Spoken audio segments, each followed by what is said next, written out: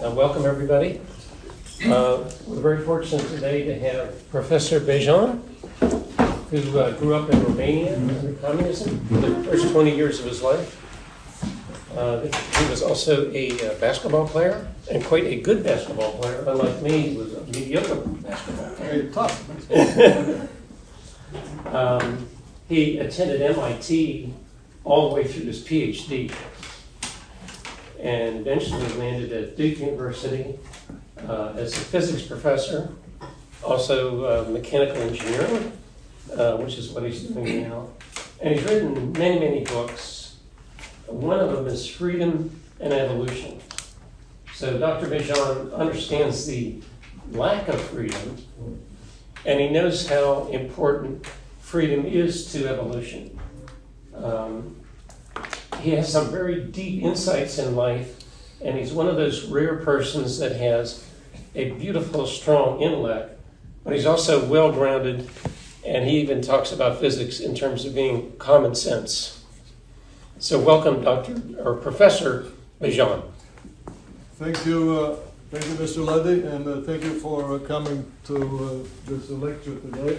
The material that I put together was inspired by Mr. Luddy, but especially by the words that he speaks. First, Thales, which in Greek is pronounced Thales, in French Thales or Thales. This is an important personality and way of thinking. And then you see in the top line, my main objective is to act as if I was living in this era when geometry was just taking place. Very little was known, but what was known was proven to be true. That material of proven truth was a set of very few theorems. Theorems are statements that are true, but if you don't believe that they are true, you are free to question them, and then free to discover them, that they are true. So science grew from geometry. But the lecture today is really about Adrian putting himself in the shoes of somebody living during the golden era of Greece, and trying to build an edifice with, not exactly with straws, but with twigs and other simple objects that are evident to common man. You see? That's the beginning. And then, in the second line, I have a few words that this traveler who is observant and goes into the wilderness to discover things on his own discovers, such as geometry, which is the discipline, the concept of the infinity, I'll tell you about that, fundamentals, what that means, and freedom as well. You see, in fact, the whole lecture is about the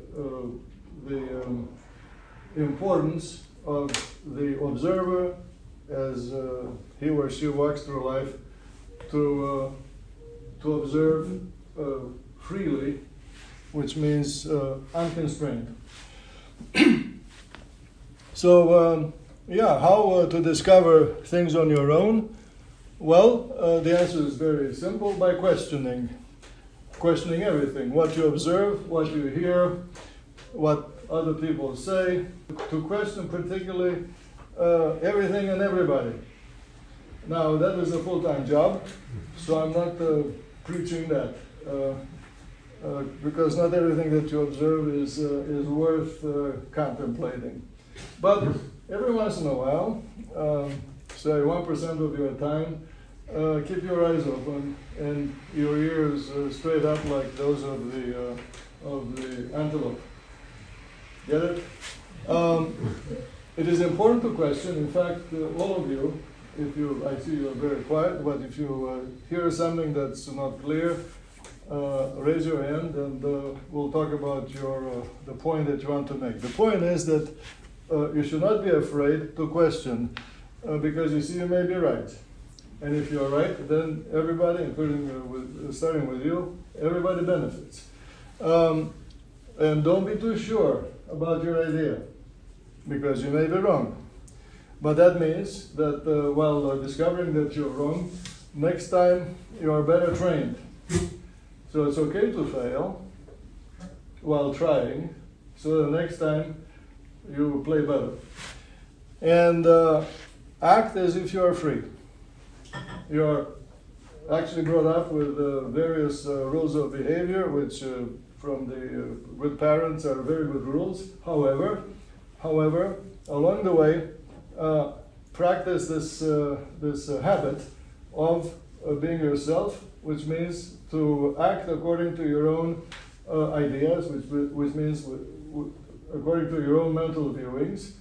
And sometimes it's difficult to do this, but very important is to practice. To practice was good. All right, let's see what comes next. Thales, you already know because I saw his portrait in various places in this building. We'll move around. He was a free man. He had wealth and had people around him, also free men working the land. And he did a lot of thinking and writing. And that's himself. At the top says Thales of Miletus. Miletus, to this day, is a city on the western coast of Asia Minor. It's right here, Miletus. In Turkey today it's called Milet, which is also the modern name in all the languages of Europe. And what you have here is the map of civilization in during the golden era of Greece. The red spots are Greek colonies. The Greeks were moving by sea. They were seafarers, and they were building cities on the coast that they touched. You look, for example, at there are two things to observe here. One is that writing, and you'll see soon geometry and science was flourishing everywhere. This is 600 years before Christ. You also see that the perimeter of the sea that was completely touched by civilization was the Black Sea. The Mediterranean was touched only partially. You also see that the so-called Western civilization that today people associated with Western Europe was in fact not just wilderness but savagery, total forest, land covered by forests, far from civilized. From here, people gave the impression to those who are writing that the people north of them were barbarians. And not only that, but the science that started to develop was developing primarily from the eastern half of this particular map. And it was not all the Greek made. A lot of it had come earlier from this region, which was Phoenicia and Palestine, of course, Egypt, Mesopotamia, today is Iraq, and Persia.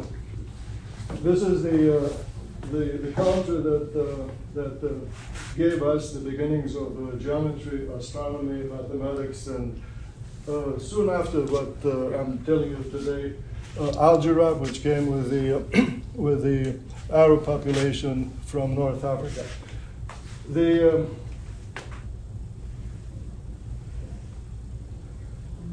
The main point is that as you're learning science, the principle is one thing, but behind it stand individuals. Is the name given today for this peninsula, which is also known as Anatolia on today's map. never mind minor. The name of that was Asia. Asia. The people, the civilized people, were actually writing their observations, saw this land to the east, and called it Asia, which means Asia. Later, when people managed to learn more about the space on the surface of the Earth, they discovered that this landmass was massive, so that name Asia was exported to the bigger mass, and the original one became Asia Minor. In the beginning, Asia was as big as it would be observed by the inhabitants of the civilized coast. If there is time, and if you would like to know, ask me what is the origin of the name Africa. A very similar story. Okay. So I begin with the Thales theorem. It is the statement that if a triangle is inscribed in a circle such that one of its sides is a diameter, and this drawing BC is the diameter, then the angle at the remaining point is a right angle. A right angle, we'll see very soon, is the angle that's not too sharp and not too blunt.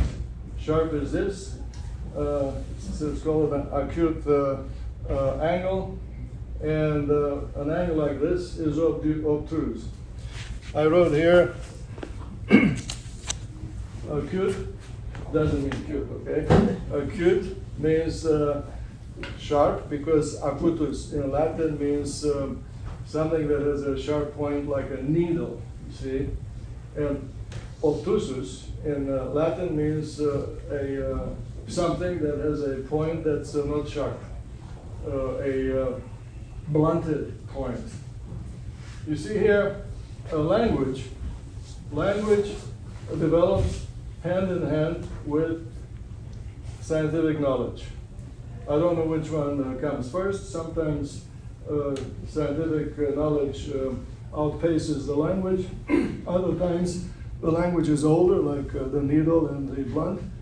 And those who come up with science use the words that are already in circulation. Okay, so the theorem says that, as I just pointed out, that at A, the angle should be a right angle. I'll define right angle a little bit later. I'll also define 90 degrees a little bit later. These are names for words adopted by convention. Now, science, which I just mentioned, is another one of these words that was already spoken by normal people, meaning people on the streets and in the fields. It means scientia in Latin means knowledge. Pretty clear, the difference between knowing and not knowing. It's good to have. Geometry, the way the word became the name for this mental activity, means the activity of measuring the land. Geo means the earth in Greek, and metrici means measure or measurement. You get the point. The landowner needs to know. So, now triangles. The triangle mentioned in the Thales theorem doesn't come out of the blue sky. It was discovered much earlier. Prehistoric people knew about lines, scratching the wet sand with a twig. So you have the freedom to draw a line in any direction you want. You also, just like the cut one makes with the falling sword, that is a line. You can take a second cut in a different direction, and those are two lines that intersect themselves. This is when people discover angles. And then if you make three cuts, then 1, 2, and 3, between them appears this drawing. And the drawing is a triangle. Triangle because it has three corners. But the point is that in making the lines, you are in fact showing to the world your freedom in making a sketch or a drawing. And this word, any, is extremely important. Any is synonymous with your freedom to decide where you put the lines of the image. And that's how we arrive at triangles, which is this most general drawing in which the corners, the angles are not specified. Next, if two of those angles are of the same size, the triangle is called isosceles. And if all angles are equal to each other, then that's very special or most special triangle is equilateral. Equilateral is the Latin word for that gave birth to equal and equality. That's easy. And lateral means side. So equilateral means equal sides. But isosceles does not mean two equal sides. It means two equal legs. Legs, like the angle between my legs, you see, is isosceles. Or from a distance, if you're a poor draftsman, you draw the sketch of the Eiffel Tower as an isosceles angle. Get it? And so this is how the language of the demonstration of the theorem develops. Here's that any triangle that I already sketched, A, B, C. And now, because I get the feeling that I like images, and making drawings is like drinking a good wine. After the first glass, you'll try the second, and then the third. And in that direction, you end up with a construct, something more complicated. In this construct, you make amazing discoveries. Just look at it. The same triangle, once, twice, three times, and so on. Here, in this location, these three angles, A, B, C, are of such sizes that together they make this segment be collinear with this segment. So the angle, which is the sum of A, B, and C, is so obtuse that its sides are collinear. And now you discover that the most obtuse angle is, in fact, the other name for the straight line. So you have a straight line here, and a straight line here, plus your technique of making the two lines, which is one of separating the top and bottom lines by a distance that is the same no matter how far you go to the right. You see? And you discover that these two straight lines will never touch, will never meet. The name for those two straight lines that never meet is parallel lines. And you knew nothing before this particular lecture about parallel lines. You just discovered them from a construction that began with your freedom of making any triangle. I have to tell you that if you read today's scientific literature, the highest minds in that domain struggle with the concept of infinity. What does it mean? Well, I know what infinity means. It's a noun coming from Latin. It means the endless, the endless.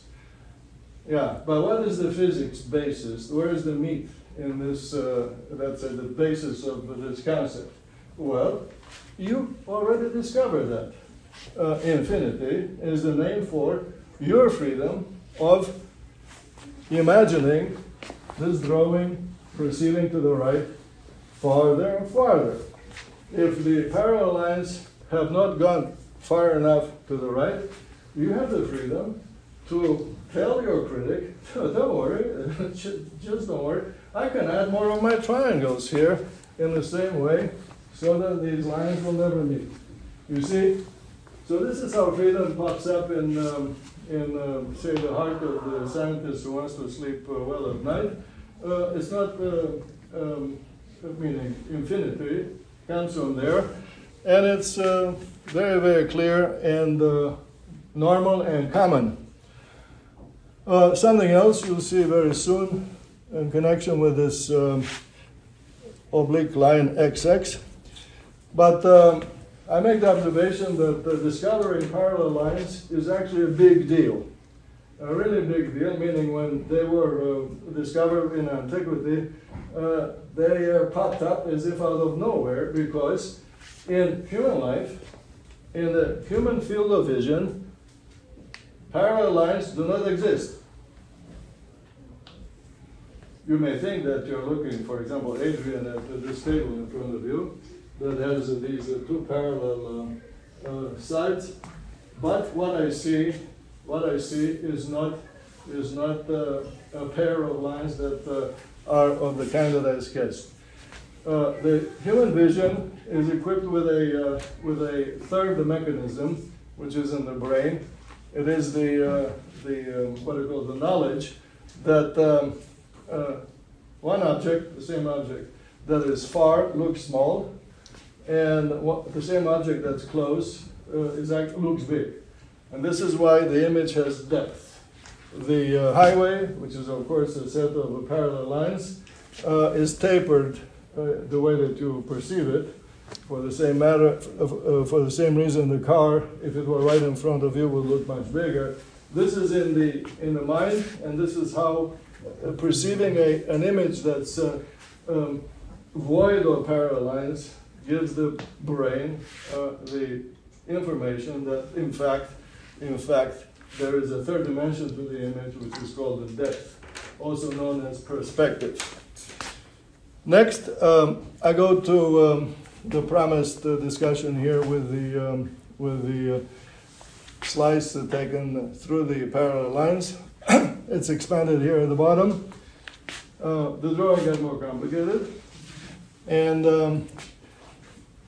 you have two angles here on the upper side of the upper straight line, alpha and beta.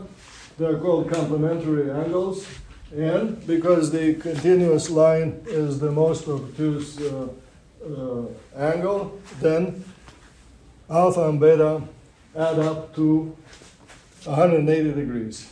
Now, 180 degrees is a name. It is a piece of writing that everybody recognizes as a matter of convention. 180 degrees, also known as pi, is the name for this widest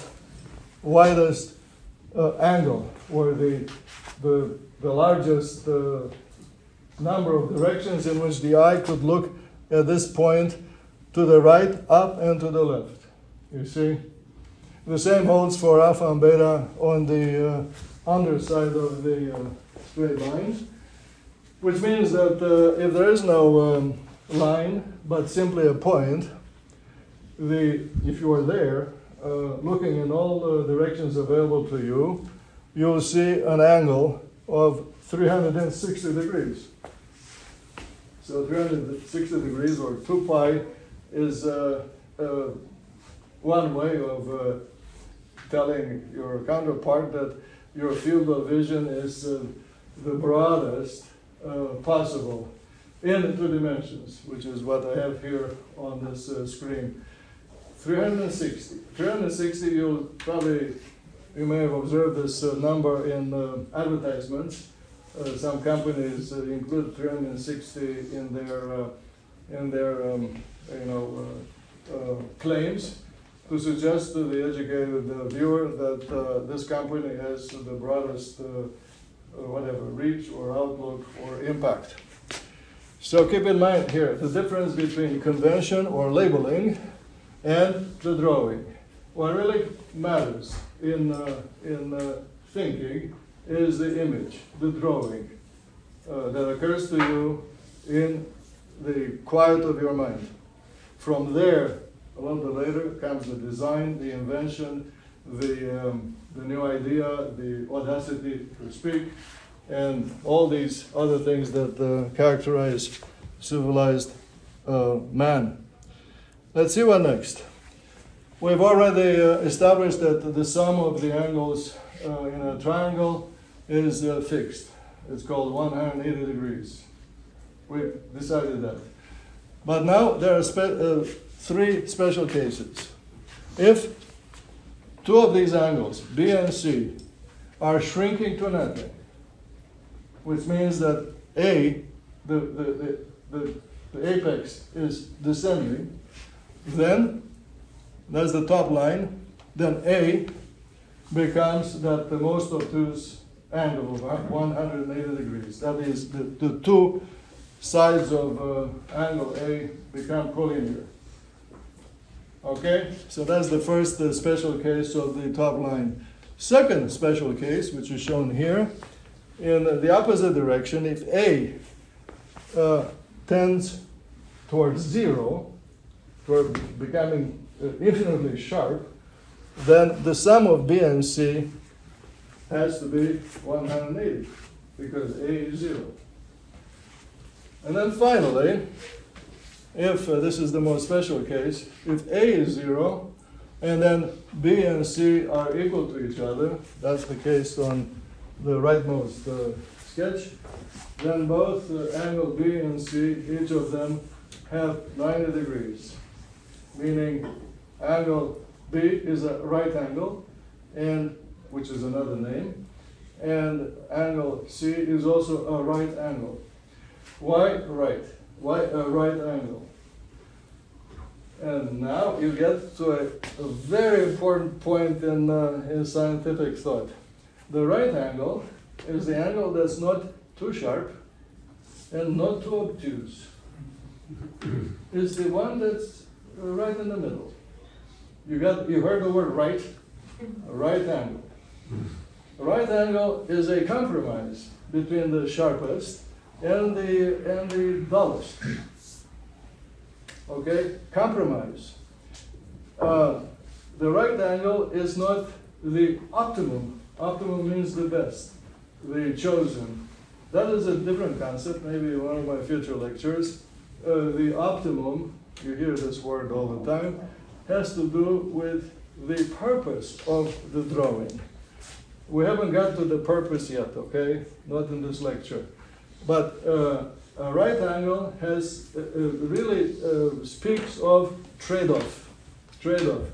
Some of this and some of this, or not too much of this extreme versus not too much of this extreme. It's a very important concept, which is in fact the mother of all design that functions. And with all that material, I would not call it baggage, with all that ammo, now we can, remember, we proceeded from a level of ignorance. I pretended that I knew nothing about anything except my freedom of taking slices and looking at the drawing that emerges. So now, what about Thales theorem? Well, here's the triangle that's inscribed in the circle with one of its sides being a diameter. And because that is a diameter, it means that there is a circle. I'll get to the circle in a second. That also has to be discovered, and it had been discovered. And that circle has a center called O. And from that center, I can draw lines called radii in all directions. Of interest here is the radius OA. And after I draw the dashed line, I discover two isosceles triangles. You have them here. One looks smaller. It's AOB. And right next to it, AOC. And an isosceles triangle is isosceles because it has two equal legs. And each leg has the length of a radius. This one, and then for the second triangle, this radius and then the other one. And isosceles, of course, means that the angle up here is B, the same as this B. This other angle is C because of that C. And then, as the French like to explain, et voila, A, which is the object of the game. We want to figure out how big A should be. Is, in fact, the sum of B and C. And then the only thing we knew that was true, the only thing we knew that was true is that A plus B plus C equals 180. But now we just discovered that A is the same as B plus C. And that means that this sum here is equal to 2A equals 180. And then from there, A should be 90 degrees forever in everything and everywhere. That is the proof of the theorem. I don't know whether this is the way Thales theorem is proven in the famous book of Euclid, which is Elements, which came roughly 600 years after Thales. I have the book, Elements, and I decided not to look in the book to see how the ancient have proven this truth. I decided to do it my own way. But I'm not finished. I have to show you something that occurred to me during the night. Every time I give a lecture, say the next morning, I discover that I cannot sleep because I'm giving the lecture when I'm allegedly asleep. Okay? That's right. So speaking of the circle, which is something I'll discover very soon, Thales theorem empowers me to discover a technique to draw a circle. In the art of making drawings, there is an instrument that looks like this. It there's a right angle here, which I will indicate that way. I don't know the name of this instrument in English. I know it in German. It's an Ecke, which means corner. It's a piece of, these days, a piece of plastic, which I have in my bag. I don't know where it is. Fine. So I have a rigid triangle, and it's in my bag. Next, on a piece of wood, I bang two nails. These are the so-called the B and C. Yeah. And yeah, so that's the diameter of the circle I don't have. And then I take my let's call it template, and I put it here. I'll assume this is much bigger than necessary, so here it is.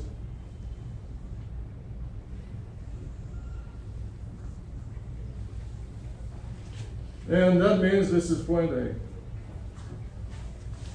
And then what I do is I rotate the template while making sure that these sides are touching B and C. And the consequence, obviously, is that A will describe the arc of a circle. You see? I don't know if anybody came up with this joke, but that's what I thought last night. Next, after all the success, in other words, we discovered that the wine is good. What else could we do with it? I arrived unwittingly at the concept of fundamental. The meaning of the word fundamental. You hear this all the time.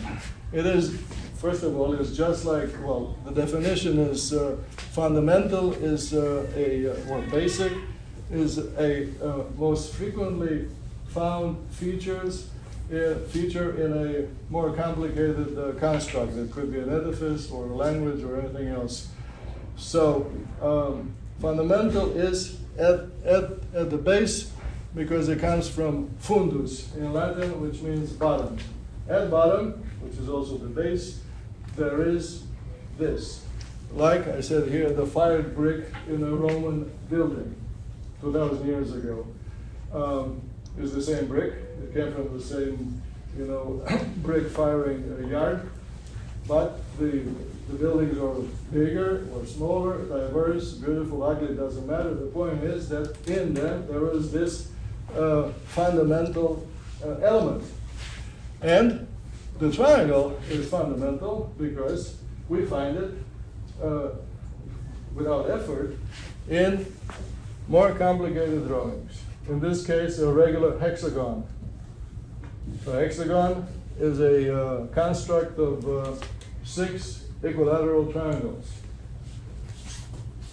You know right away, basically everything that Hamad drew here in this particular picture, because the angle around this point is 360. That means the angle of one of these triangles is 60. Equilateral also means equal angle, so you have 60, 60, 60 everywhere, which means that the obtuse angle of the hexagon, regular hexagon, is 120. You see, by doing this kind of obvious calculation, you're not boring yourselves. You're actually developing dexterity in your brain, dexterity. You compare the new image with things that you already know, like in dribbling the basketball. That is not boring. That is good for you. So the next time it will come to you because of dexterity even faster and equally correctly. Here's another example of this. The triangle is fundamental in geometry.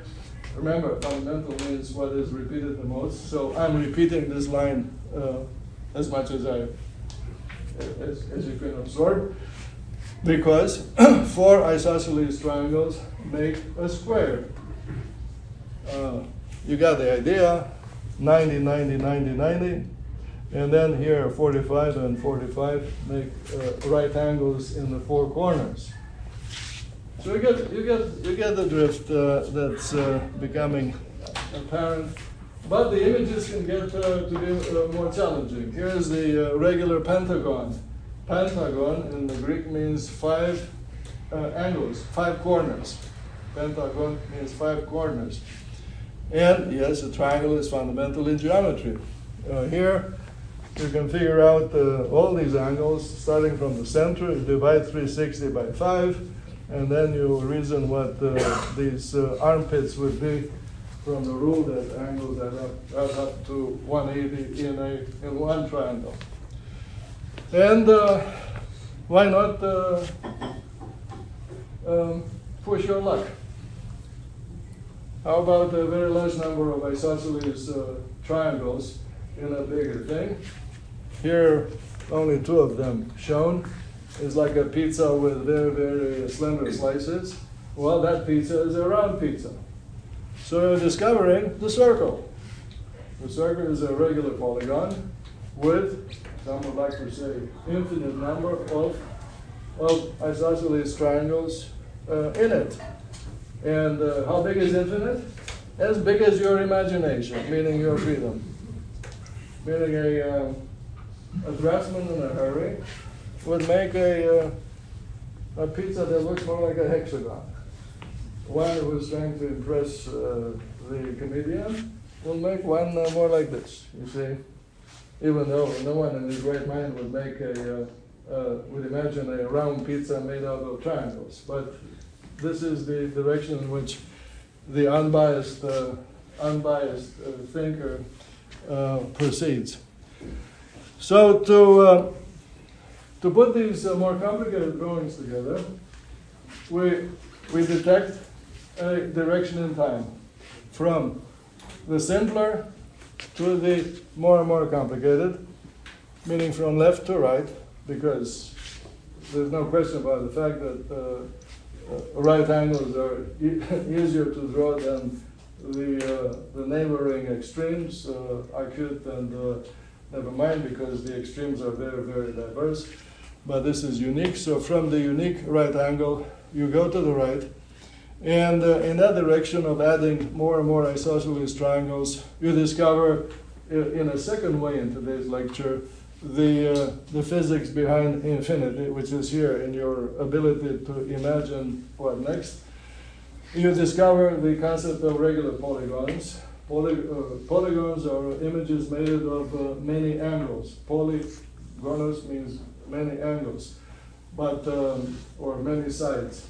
But when those features are the same around the dial, then those are regular polygons.